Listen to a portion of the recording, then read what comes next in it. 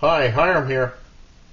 I just got done doing tests with this simple carbon felt burner, and I've had several requests to see what would happen if the burner didn't have the carbon felt in it. So what I did was I cut another can, which is just this Gillette foamy soap, shaving soap. You can get these at Target and other places for like $1. Emptied it out of all of the soap so it didn't come out anymore. So it means the pressure in here should be kind of light. Now this is the way I do it. If you want to do it this way, you take it upon yourself. But I just use a copper tube cutter like this. Mark off how high up I want this cut, and just roll it in here until it pops off. Very easy thing to do if you have the cutter. So this is to the same height as that one, but doesn't have carbon felt like I said. So now I'm going to use 15 milliliters, or about a half of a fluid ounce. That's what I found out in the last test that was consumed with getting 2 cups of water to a boil from 60 degrees. A little less than a half of a fluid ounce, or about 15 milliliters. So I've got that in there. I'm going to use the same pot stand. You can see the information on all this stuff looking at the other tests.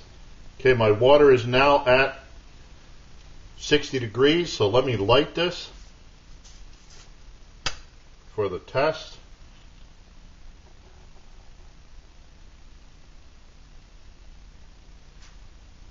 See, now the fluid, straight fluid alcohol, being this cold, is a little bit hard to light.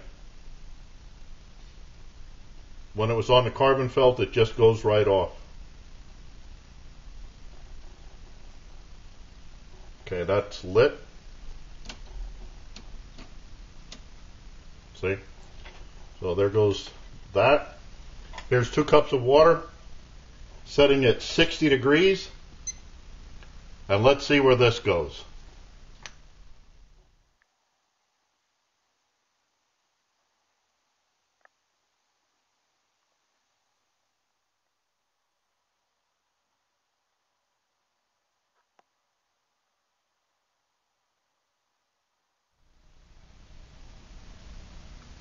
Okay, there's the flame going, gone at 1727, and the temperature is about 204 degrees. Interesting.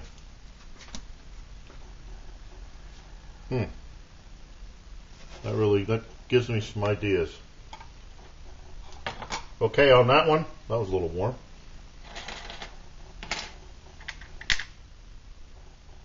Again, it was the stove, the same stove, same type of stove as I did with the remote, where it has carbon felt in it, where the carbon felt just barely came out past the lip of the burner.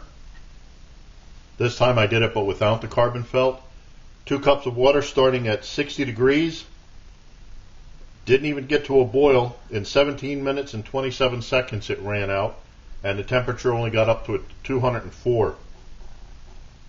So, and also in the beginning, when I was trying to light this, because the temperature here in the room now is 44 degrees, just the plain alcohol was a little hard to get lit. Whereas when I did it on the carbon felt, I just put a match to it or flame to it, and it went.